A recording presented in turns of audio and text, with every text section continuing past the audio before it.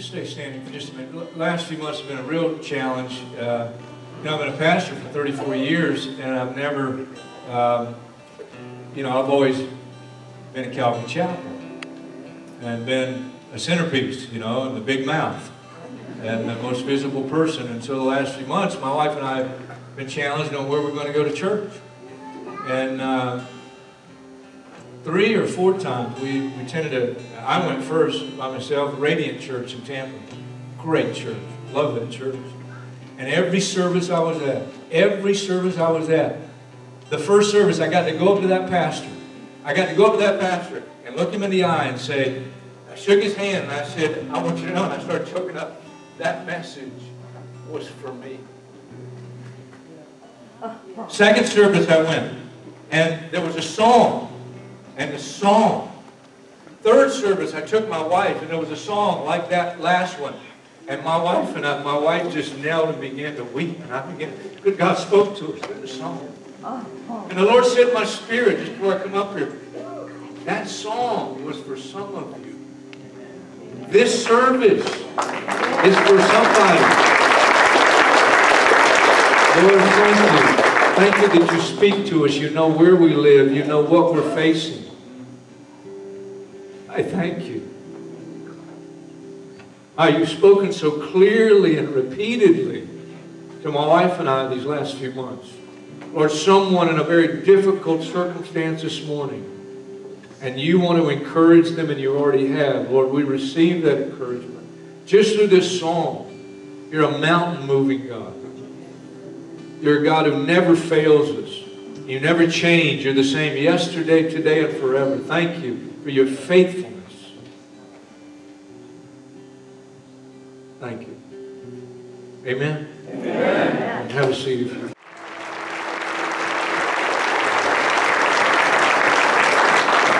may be seated. One of the devotionals I've been using for my time with the Lord in the morning, I've used it many times, but it's very fresh. With that said, My Utmost for His Highest by Oswald Chambers. I understand they have a new one out. Actually, my wife gave our third son, who was leading the worship, the newer modern version. So if you're interested in trying it out and you like the new modern English, I got the old English version, and that's working out fine. Finally I can understand those words. But let me read you one of the mornings this past week, just a section of it. Listen carefully. There are times when God cannot lift the darkness from you, but trust Him. God will appear like an unkind friend, but He is not. He will appear like an unnatural father, but He is not. He will appear like an unjust judge, but He is not. You can rest, there's the word that jumped out. You can rest in perfect confidence in Him. That's right. If you were with us at Sweat Park last Sunday, Hebrews chapter 3, I did not read it, but I want to read a section of it this morning. Hebrews chapter 3, and I'm using my New King James Version Bible. Bear with me. Hard to find things in a new Bible. And it reads a little different. Verse 14, for we have become partakers of Christ if we hold the beginning of our confidence steadfast to the end. While it is said today, if you hear His voice, don't harden your hearts as you did in the rebellion. And then this has a heading before the next verse, failure of the wilderness wanderers. Now, we will get back, promise, we will get back to just expository teaching. But right now, we're kind of in the wilderness. And I didn't do it because we're in the wilderness. It's just what God laid on my heart. And so we'll continue next Sunday at the Palladium. But we're on the other side of the wilderness next week in the land of promise. Oh, don't get so excited yet. You know what's in the land of promise? Giants. Next Sunday. Verse 16. For who having heard rebelled? Indeed, was it not all who came out of Egypt led by Moses? Now with whom was he angry 40 years? 40 years. 40 years. Was it not with those who sinned, whose corpses fell in the wilderness? And to whom did he swear that they would not enter his, here's the word, enter his rest? What to those who did not obey? So we see that they could not enter in to the rest because of their unbelief. In chapter 4, therefore, since a promise remains of entering his rest, let us fear lest any of you seem to have come short of it. Now, without reading the rest of the passage, 10 times, I mentioned last Sunday, 10 times in these short verses here, 10 times you find the word rest. That was where God was trying to lead them to, a place of rest. What does it mean? Well, rest is to be quiet, to be tranquil, not agitated by fear, giants, or anxiety. Now, what would cause anxiety? Well, during the wilderness wandering, he would lead them for days sometimes. Remember, God's leading them. And for 3 days, they couldn't find water. You want to live, you need water. But God led them. They would travel for days. They didn't have any food. They would crave the food from where they came from, Egypt, the type of the world. And yet God said, wait a minute, I got food from heaven for you. Manna. The place God's looking to lead us is the promised land. The literal promised land, the literal wandering, lessons for us. Let me give you the story of the wilderness wandering. It's called life. And in your travel, you're going to have some tough times.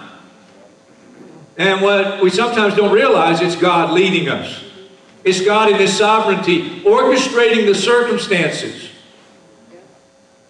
The promised land is not heaven. If the promised land were heaven, there'd be no giants there.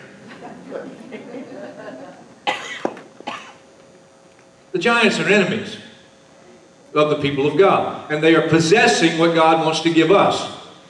And if you're going to possess everything God wants, and I'm jumping ahead a little bit, but just to whet your appetite for next Sunday, you're going to have to face some giants. And by faith, conquer some giants. And if you're going to possess everything and all the blessings God has for you in the land of promise, you're going to have to face some giants. Next Sunday. Doug and Kathy, I don't know if Doug and Kathy are here. Doug and Kathy, who my wife and I met with last week, are you here this morning?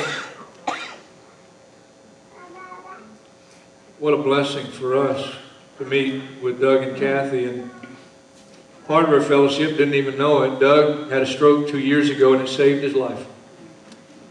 Yeah, I got that right. Doug had a stroke 2 years ago and it saved his life. And if you heard the story, we listened for an hour and I wasn't bored the whole hour.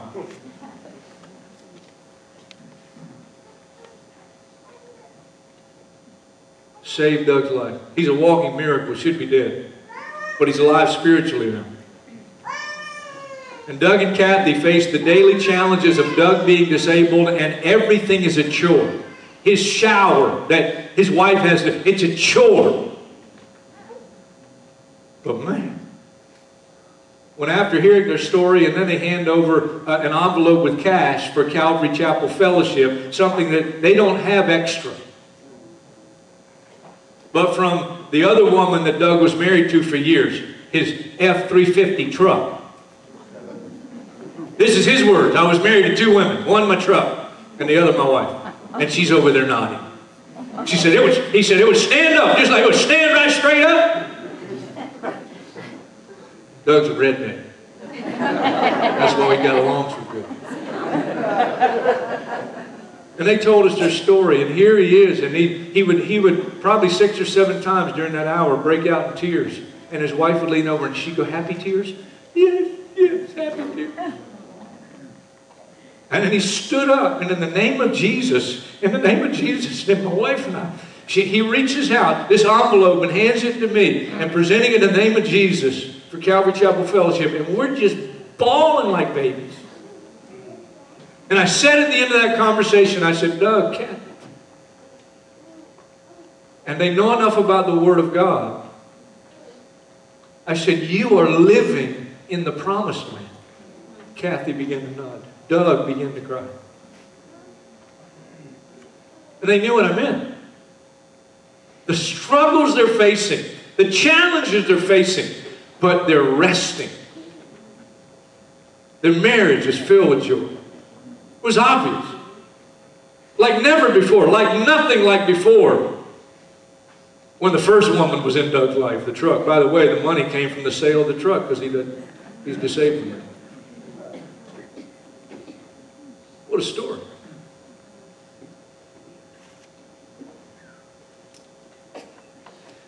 Put up Deuteronomy, baby, if it's working now. We've had challenges, but hey, it's working. Here. Remember how the Lord your God led you. The Lord your God led you all the way in the desert these 40 years to humble you and to test you in order to know what was in your heart. As I've said many times, let me say again. God didn't need to know what was in our heart, what was in their heart. God knows what's in your heart. He wants us to know. I want to show you. I want to lead you. I want to lead you into circumstances that are very difficult. And sometimes even if you go, "I don't even have enough money to live," or "I don't have enough to live." And that's what he did. He led them. They didn't have water. They didn't have food. And you go, "What in the world is happening?" Well, God's trying to show you what's in your heart. Because here's what happens. Here's what happens 99 times out of 100. 99 people out of 100. Maybe 100 out of 100. You complain. You question God. You don't have faith. And so one of the first things God wants to do in the wilderness of life is purge our hearts. And there's where all the problems come from. Jesus said it. He says, not what goes into your mouth. What goes into your mouth, it gets digested and then flushed. Thank God for the flush. But it's what comes out of the mouth, goes out of the heart. There's where our problems are. It's the heart. You think it's the circumstances. You think it's your boss. You think it's your wife. You think it's your husband. You think it's whatever. It's not. It's the heart. Second scripture. Here it is. Consider it pure joy. This is one of the verses you love and you hate. Consider it pure joy, my brothers and sisters, when you face trials of many kinds, because you know the testing of your faith develops perseverance. Perseverance must finish its work. That's a process. So that you may be mature and complete, not lacking anything. The mature and complete is when you're in the promised land. You still got battles to fight. You still got deeper to go, more to possess. You're going to have to face some giants next Sunday. But this is the place God is looking to bring all of us in life, the wilderness journey, to a place you go, man, 5 years ago, I'd have got so bent out of shape, I'd have questioned God, I'd have wondered what was going on. Now I realize it's just another step. Amen. Thank you. You can take those down. Now listen carefully. There are two overall purposes for the wilderness wandering in terms of what God wants to do in each of us, me included, all of us. Here's the first. To purge our heart. To know what's in our heart. Now, how are you going to know until all of a sudden you get married and you wake up one day and you go, you're not the woman I thought I married. And you know why people laugh? It's because everybody deals with that, unless you're newlywed. But sometimes, God forbid, it happens to newlyweds. And if that's you, oh, God help you. But right now, if you're newlywed, you're still cruising, man. You ain't hit the real wilderness yet.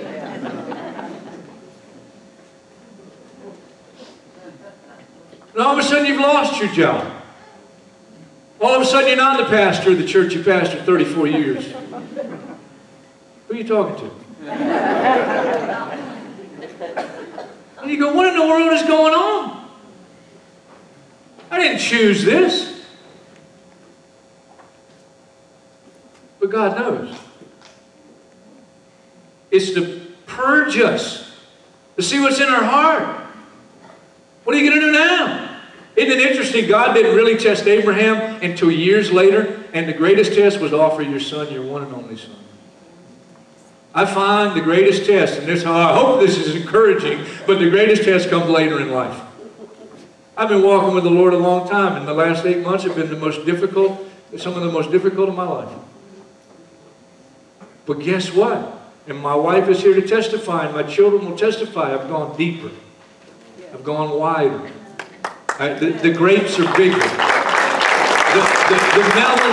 melons are more juicy. Listen, I'm living the dream of the promised land. Still battles to fight, giants to face. But my marriage is off the chart blessed. My family is off the chart blessed. I got peace. I got joy that nobody can take from me. Well, listen, that's just a testimony. That's not me. God wants to do that for every one of us. Amen. But it is a journey. And the journey doesn't end until heaven. The promised land is not heaven. First thing in the wilderness, purge our heart. Second thing, second overall thing God wants to do, purge our heart. Second, prompt our faith. Faith can't grow until the heart's been purged. You with me? Purge our heart, prompt our faith. Now, one little side note. And by the way, we're trying very, very hard that during this wilderness of moving about, Palladium, Pinellas Park, Sweat Park, wherever we are, we're trying very hard to make the service 1 hour. For the sake of the children, well, just trying to do 1 hour. So, you're going, well, that means you got to be done by 12. And I know for you regulars that have, I've been your pastor for a long time, that will take a miracle. I believe in miracles. But we're shooting for noon. But let me give you a very important little curveball here. Wilderness, journey of life, purge our heart, prompt our faith. But while God is testing us, Satan takes the opportunity, and let me just give you the reference. James chapter 1, verses 12 to 14, for the sake of time. James chapter 1, verses 12 to 14. When tested, New King James Version said when tempted, but really the better translation is there, verse 12. When tested, or when tempted, let me get it right. When tempted, no one should say God is tempting me, because God doesn't tempt anyone, nor is he tempted by evil. Now, Jesus was tempted as a man. Don't misunderstand that. As a man. To show he fulfilled all righteousness. He made it. He's our example. Our Michael Jordan, if you will. But, testing, God's leading us. God's testing us to mature us. Satan, during the testing, looks to tempt us. James will go on to say we're tempted when by our own evil desire we're dragged away and we're enticed. Satan, to be technical, does the enticing. Oh yeah, that'll do it. Oh yeah, she's a babe, ain't she? That's what you need. Yeah, but it's not the babe for you. Or if it is the babe for you, then keep it pure until you say, until death do us part. I now pronounce you husband and wife. A rare thing in our day. But if you really love God, that's what you're going to do. And if you're not doing it, you're going to make a decision to go back and do it right. Amen. So while God's testing, Satan's roaring like a lion. He's going and he's looking for someone to devour. 1 Corinthians 10, as Hebrews that I just read tells us that so many in that first generation in the wilderness wandering, guess what? They fell to temptation. Over 20,000 Israelite men in one day fell to sexual sin. And they never went into the land of promise. They never enjoyed what God had for them. Some never ended up trusting the Lord in the circumstances of life, and they just kept complaining and murmuring, and they tested the Lord, and they were destroyed. They never entered the land of promise. So while God is testing, Satan is saying, oh, okay, that's the God you're going to follow. And he's doing exactly what he did to Eve in the Garden of Eden. Did God say? And you doubt the goodness of God.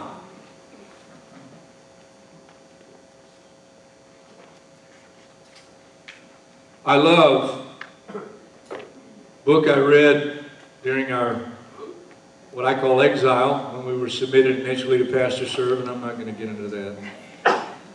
There is no surer formula for discontent than to try and satisfy our cravings for the ocean of infinite love from the teacup of finite satisfactions.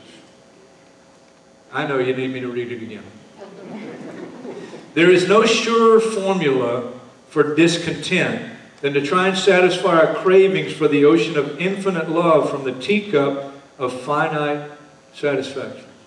That's what happened to so many during the wilderness wanderings. They craved the food of Egypt. We had it better back there. You know, it was better before I committed my life. Yeah, right. You were a slave.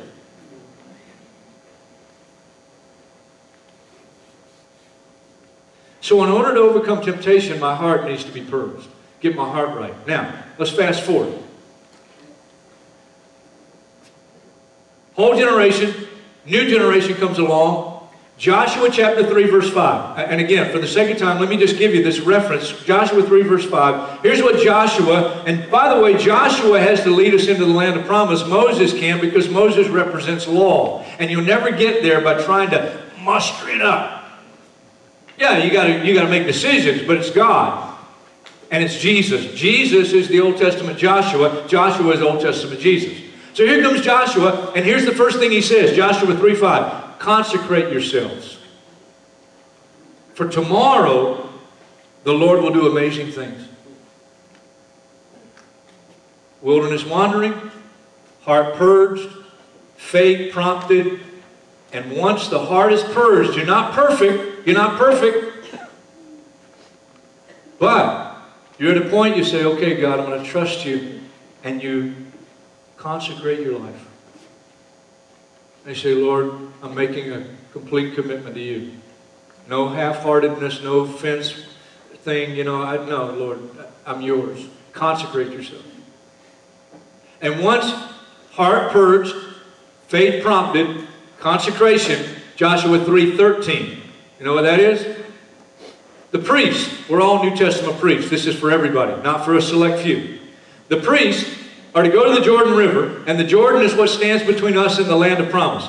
And you're to put your foot forward into the water. And the Jordan is at flood stage. That's God, isn't it? It's not a convenient time to take a step. Life is rushing and things are so busy. But no. Take a step of faith. Now, that step of faith can be all kinds of different situations in a Christian's life. But here's what it all boils down to. Let me bring it to a very simple understanding. James is the one that tells us. Here's what he says. Don't merely listen to the word and so deceive yourselves. Do what it says. Take a step. He says that several times. Don't you know that faith without works is dead? There are people in churches all over the nation this morning hearing the word, hopefully hearing the word, and they'll leave, and their lives will be no different after going to church, and they go back into their world. In their wilderness. Stepping your foot into the Jordan is very simply taking a step of faith. And it could be all kinds of different things. It's taking that first step to say, you know what? I'm stopping with the sexual sin. And I'm taking a step of faith. And you go to the girlfriend, you go to the boyfriend, and you say, you know what? This is just not going to work. I made a fresh commitment to the Lord, and I'm not going to live this way anymore. And that's a big step. This pornography is killing me spiritually. For some, it's just simple as I've been going to church for 40 years and I've never, ever decided to read the Word on a regular basis myself. So those steps of faith can be all kind of different things. But it's putting feet to your faith. It's showing that I'm not just a churchgoer. I'm really a Christian. Amen. Amen. You get your feet wet.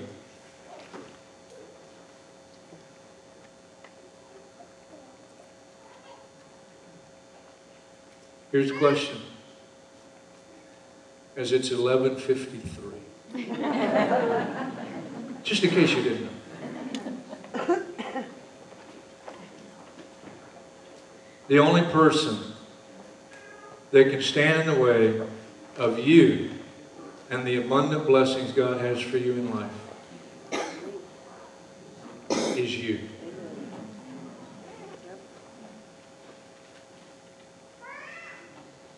Heart purged.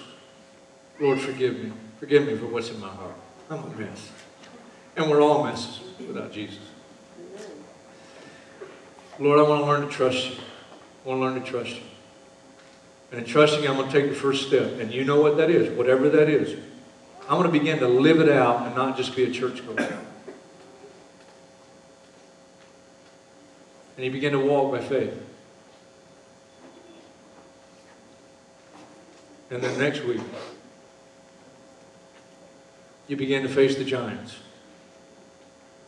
And let me just let you know ahead of time, if you're already in the promised land and you're facing the giants and you go, what in the world are these giants doing in my life? Well, they're keeping you from going further, deeper. From your marriage, even though your marriage might be okay, or your marriage might be good. God doesn't want it just to be good. He wants it to be abundant. Overflowing.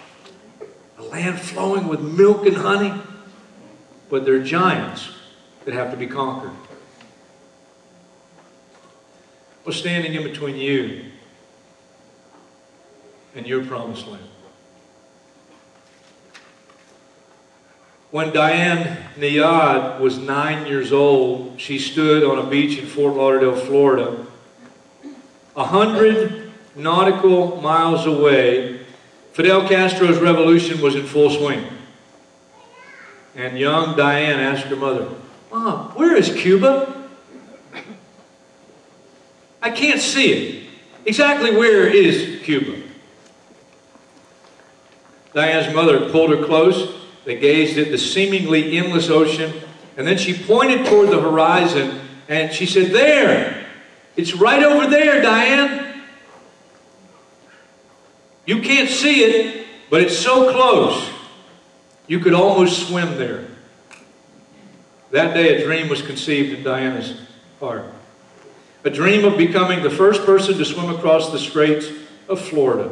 When Diana tried and failed in 1978, at the age of 29, the dream went dormant for more than 3 decades. But it did not die. In 2011, Diana tried and failed again. And again. And again. And then on September the 2nd, 2013, Diana gave it one more try at age 64.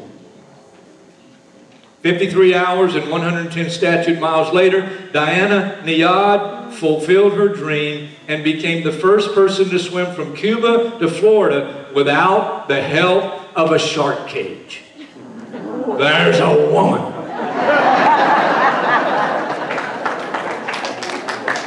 When asked what enabled her to overcome all the giant obstacles along the way, Diana simply says, you must set your will. That's our part. I'm going to make a decision, Lord. Forgive me. I consecrate my life to you. I'm going to take some steps of faith. And then God does, in time, there are giants of faith. Listen, we're going to close, but listen.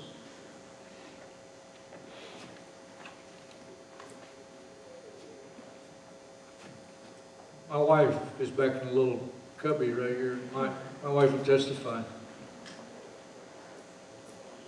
My marriage is better than it's ever been. Ever. Ever. My family, closer than we've ever been. And I'm living now. There are battles to face, but every day, you know what I love? You know what I love more than anything? I went fishing yesterday on a Saturday. Didn't have to go to a Saturday night service. It was weird.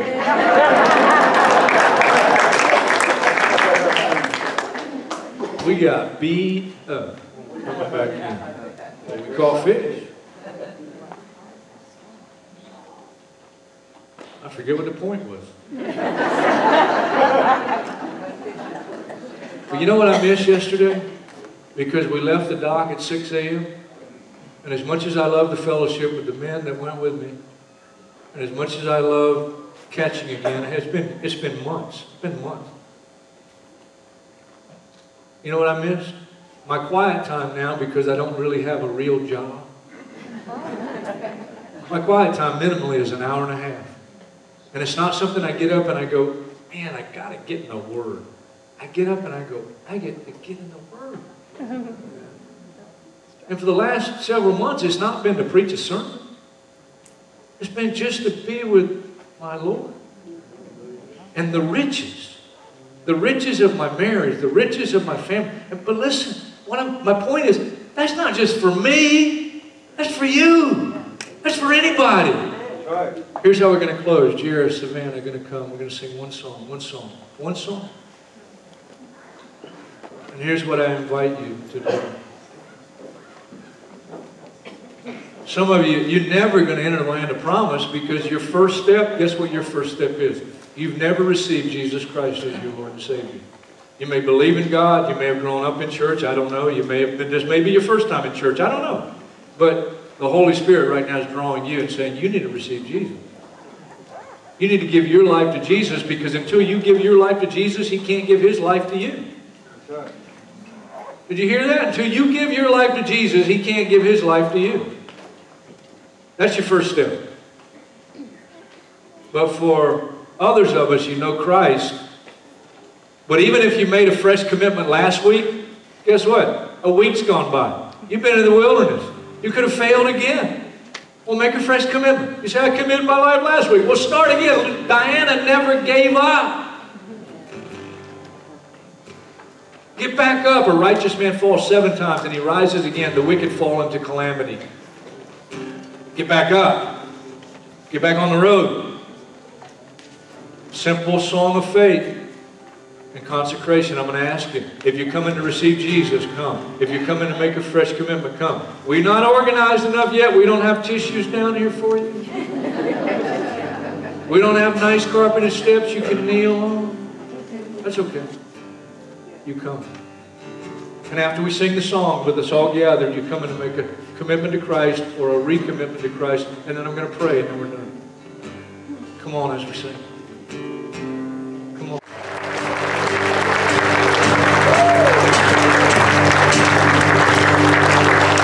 Lord, bless these that have made very eternal decisions for you this morning. And Lord, I believe some have made decisions and they didn't physically come forward, but you know their hearts. Lord, bless your people. Continue to lead us, guide us. Thank you for your faithfulness. And Lord, help us to become like you. Faithful to you as you are faithful to us. Continue to guide us as a church fellowship. We thank you in advance. In Jesus' name, amen. I'll be in the lobby. God bless you guys. Have a great day.